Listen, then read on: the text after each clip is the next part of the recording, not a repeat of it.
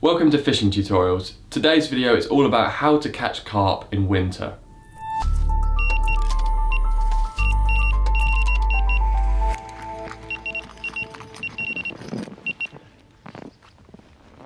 We all know what it's like. The temperatures drop, the weeds start to die, the leaves fall off the trees, and all of a sudden you're sat on your sofa watching telly instead of catching carp like we should be. Well, this video is going to touch on all of the important aspects of catching carp no matter what the weather, starting with location.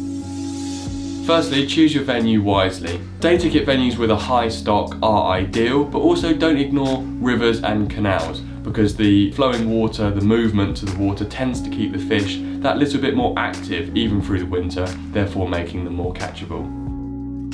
The second aspect of location is once you've actually chosen your venue, then breaking down the body of water that you've chosen to fish into areas where the fish are likely to be held up through the winter. So in the past, Alex and I used to believe that finding carp in winter was simply about finding the deepest part of the lake. We were sort of under the illusion that the deep water was more insulated, therefore it was warmer, therefore that would just be where all the carp were when it gets cold. However, over the years we've started to learn that that is not really the case. Instead, the sort of areas where we've consistently found fish in winter are areas which have good cover for the fish to hide in, so undercut banks or fallen trees in the water, big sets of snags, or potentially dying weed beds. Those are all places that we've really often found fish in winter. The most important things for the carp are cover more so than just depth. It can be hard to know where fish are going to be at any time of year. Carp are like any other wild animals. They are unpredictable. You can't get inside their head and know what they're thinking. However, there is one rule that is certainly the case across everywhere we've ever fished, and that is that when the water gets cold, the carp shoal up.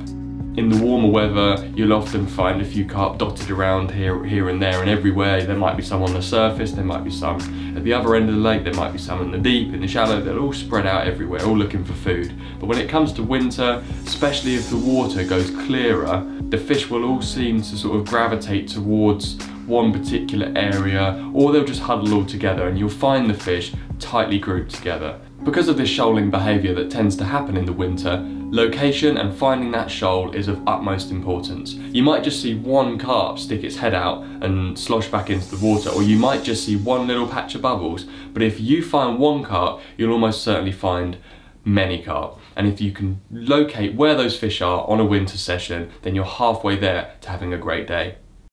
Next up is bait. If you've ever kept pet fish like koi carp or goldfish in a pond outside, then you'll know, come winter, they barely feed. You can sometimes tempt your pet fish to eat a bit of food if you manage to drop it in right in front of it, and the food just falls down in front of its face. It might suddenly just go and have a little mouthful, but the difference between summer and winter is huge. In the summer you chuck in some pond pellets on the surface and they'll all just come up and feed on the top. But in winter, you're gonna find it a lot more difficult to tempt those fish into feeding. Because fish are cold-blooded, they don't generate their own heat, therefore their metabolism slows right down in the winter, making it a lot easier for you to overfeed the fish that are in your swim. When it comes to fishing, this makes little and often feeding far more rewarding than just chucking in a couple of kilos of boilies and waiting for the fish to come in and mop it up. By little and often, I mean a spom of maggots and corn every hour, or if you're fishing close in, just a little handful of bait every half an hour or so throughout the session. Little pinches of bait, small handfuls trickling in to the swim, means you're less likely to overfeed the fish and fill them up before you get yourself a bite. You must remember though that feeding is very subjective. It depends on the body of water that you're fishing. On some very high stock venues in the middle of winter, you can find people putting in kilos of bait spread out throughout the session and still catching numbers of fish, whereas on places with a really low stock of carp, it's not going to be beneficial for you to feed heavily. When it comes to actually choosing what bait to use in winter, we tend to lean towards baits that won't fill the fish up too much and tend to be broken up into small particles, meaning those fish can feed for a prolonged period of time without filling up their bellies and losing interest. So what I mean by that is, in the summer you can get away with a big handful of halibut pellets or loads of 20mm boilies, those baits won't really fill the fish up so much in the summer as their metabolism is so high, so fast. They'll eat it all up and they'll put it all out within no time. But in the winter, that sort of high oil, lots of protein, those baits will fill the fish up and they'll probably just sit there on the bottom for weeks at a time, not needing to feed afterwards. So what we tend to go for is maggots, corn. If we're using boilies, we'll tend to liquidize them or crumb them up. So we'll either use the crusher to make little crumbs or we'll put them in a liquidizer to make almost a boilie dust. There is a lot of attraction, a lot of flavour, a lot of taste in the water, but it's not a lot of actual sustenance. It's not going to fill them up so much. And by using those sort of small particle baits and feeding them little and often, the fish don't get filled up and you can keep them feeding in your swim for longer. Another alternative to feeding little and often, particularly when the fishing gets really tough and the fish just aren't very hungry, is to use single hook baits. So if you use a bright pop-up or a little ball of maggots or something and you cast it just at showing fish, you see a few bubbles, you just flick a single hook bait out there. The only bait in the water is your hook bait. Meaning if the fish are coming along and they notice it, it gives you quite a high chance of a bite.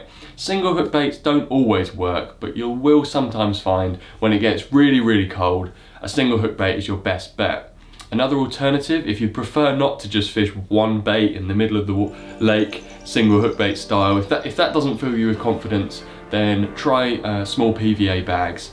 A little PVA bag of maggots can really work well in winter, as can a small bag of crumbed up boilies.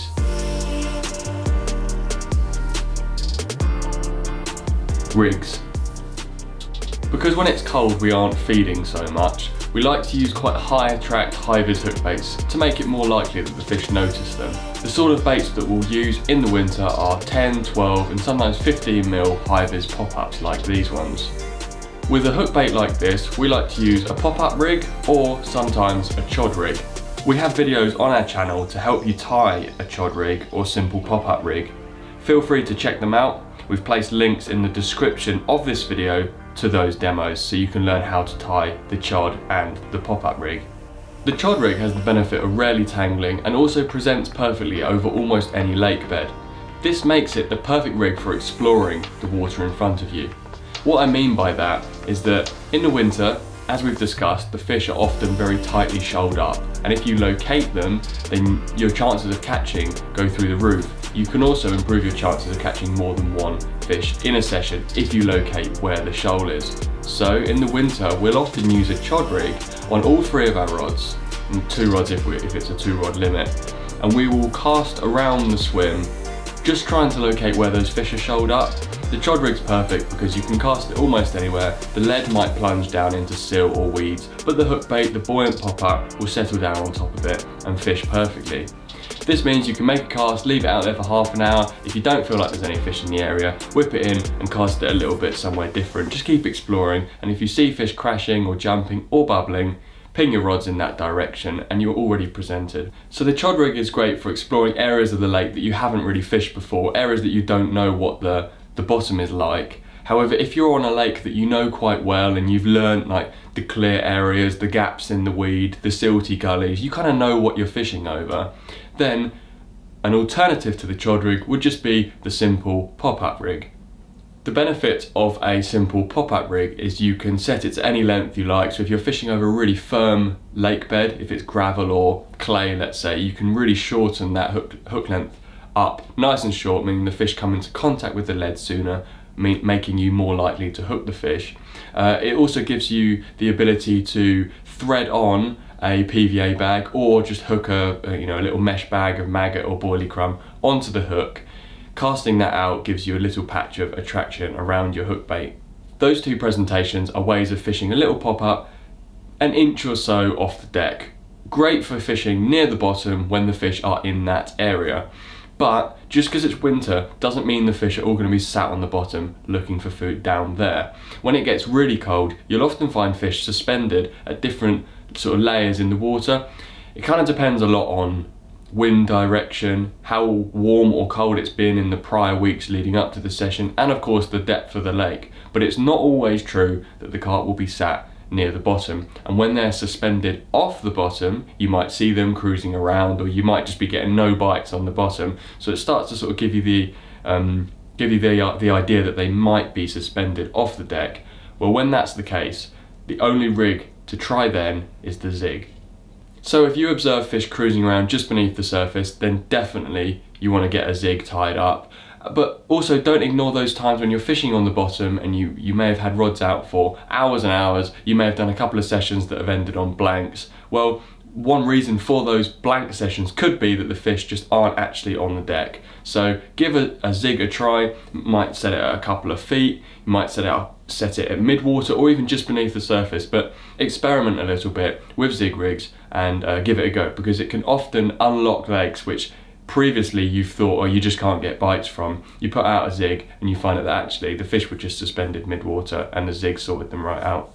We like to fish our zig rigs with a 10mm pop-up or sometimes a piece of foam. Whatever you choose to use as a hook bait, we like to keep it in some dip or some attraction just to give it a bit more scent and pump out a little bit more flavour and smell into the water, giving yourself more chance that those fish will come and investigate. So whether you choose to use your standard pop-up rig, a chod rig or a zig, there's one thing that we would definitely advise for winter fishing, and that is to incorporate maggots into your hook bait to give them a little bit more movement. Here is a quick and easy way to add maggots to any of your pop-up presentations. Cut a short length of foam and thread it onto your hair rig. Take a sewing needle and some cotton thread. These are from our mum's sewing kit, which she mends clothes with. Thread a few maggots onto the needle and then down onto the cotton. You can get away with just a few maggots, but we tend to use a bigger bunch, particularly when there are lots of small fish around that might steal some of the baits. Once you have your maggots on the thread, tie it off in an overhand knot, and then another overhand knot to secure it.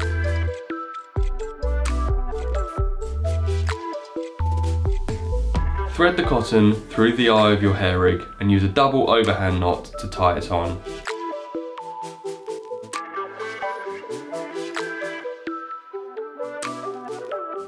The foam then pops up against the maggots, lifting them up off the bottom.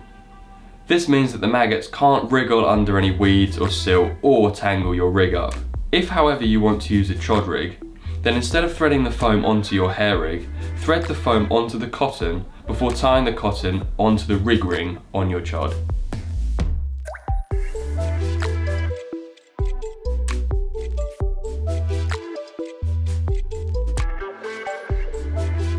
Lastly, for zig rigs, use a little bit of super glue to stick a couple of maggots onto your foam or pop-up.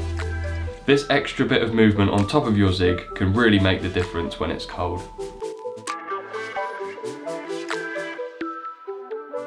Timing.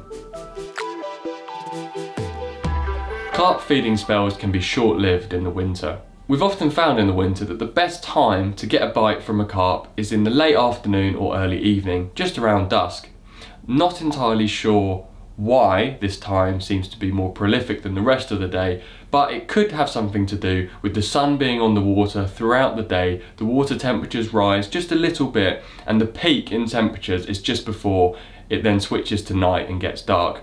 Also, the drop in light levels can often just make fish feed that bit more confidently, I assume because they can't be spotted by predators and are less spooked. Our last bit of advice for winter carp fishing is based around preparation, being organised, ready for your session to make the most of your time on the bank. One of the best ways to maximise your time on the bank is to pre-bait your swim in advance. By pre-bait, I don't mean chuck in buckets and buckets of bait and then just leave it and wait for your session. I would advise just baiting up a spot that you know fish visit in the colder weather with just a handful or two each day on the lead up to your session. Now I know not all of you are able to visit the lake or visit the canal or river that regularly. You might only be able to really get down there on the actual day of your fishing.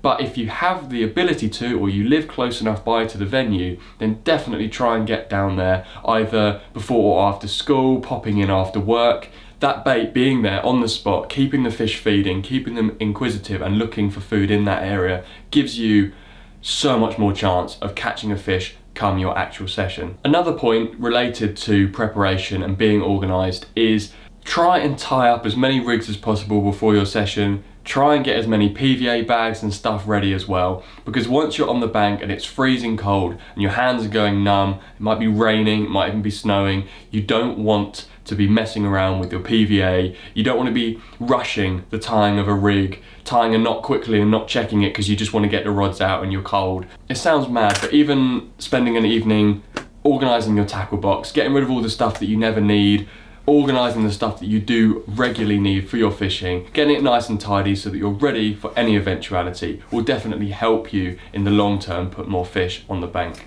Whilst you are preparing for your session, don't forget to take appropriate clothing into account. Now I know I'm going to sound like your mum when I say this, but it can be very cold in winter and it is very important to wrap up. So ensure that you've got sufficient clothing to keep you warm, plenty of layers, because at the end of the day, if you get cold and you come home from your session early, you're not going to catch what you could have. So don't forget proper wellies, thick socks, layering, and don't get cold because else you won't catch anything, apart from maybe you'll catch a cold. So there you have it, our quick guide to keeping the bites coming when the temperatures drop. We hope you've picked up some good information from this video, and if you have any questions about anything that I've said throughout this film, stick it in a comment down below and we'll try and get back to you as soon as possible. The same goes for those of you who are watching and you've got things that you've learned about winter fishing that's really helped you. Stick them in the comments below as we'd love to hear from you. That's it for now, enjoy your winter carp fishing, we'll see you guys soon, bye.